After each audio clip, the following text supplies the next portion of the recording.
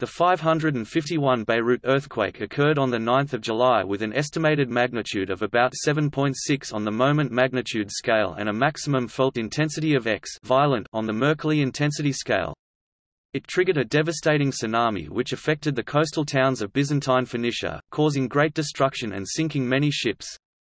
Overall, large numbers of people were reported killed, with one estimate of 30,000 by Antoninus of Piacenza for Beirut alone.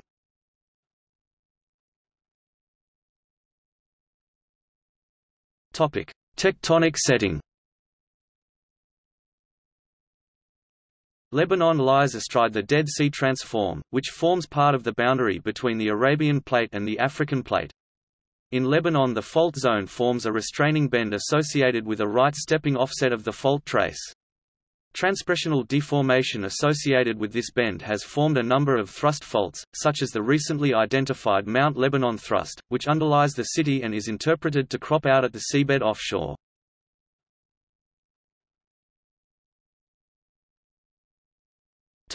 Damage.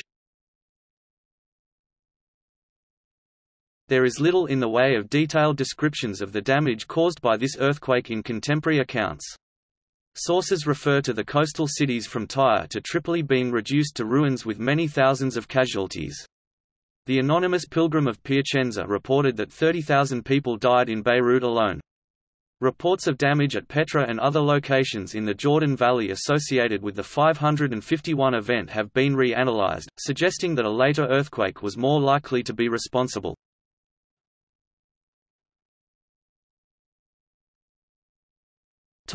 Characteristics.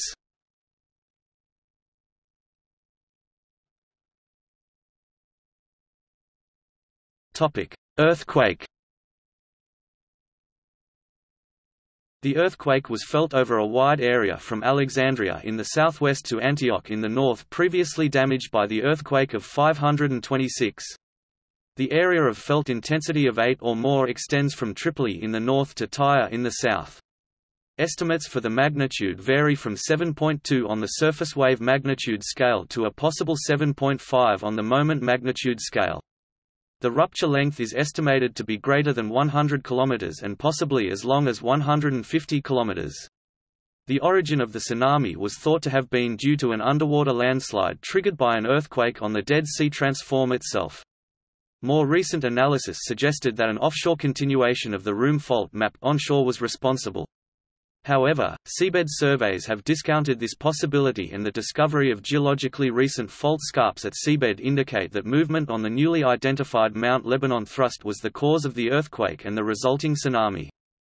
Quaternary uplift recorded by a series of marine cut terraces between Tripoli and Beirut are consistent with continuing upward movement of the hanging wall of the proposed thrust. At a smaller scale, an uplifted vermeted bench, which indicates vertical movement of about 80 cm, is dated to the 6th century AD. Continued uplift above this thrust since the late Miocene may explain the formation of the Mount Lebanon range.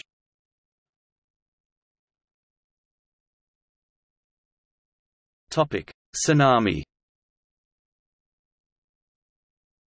The tsunami affected the whole of the coast from Tyre to Tripoli. Withdrawal of the sea by up to 2 miles was recorded in some contemporary accounts.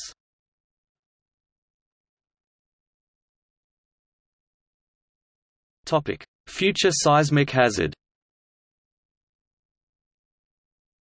The estimated return time for large earthquakes on the Mount Lebanon thrust is 1,500 to 1,750 years, although a shorter return time is also possible depending on the dating of the most recent sea level highstand.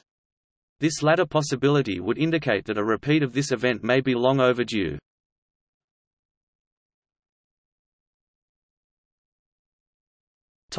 See also: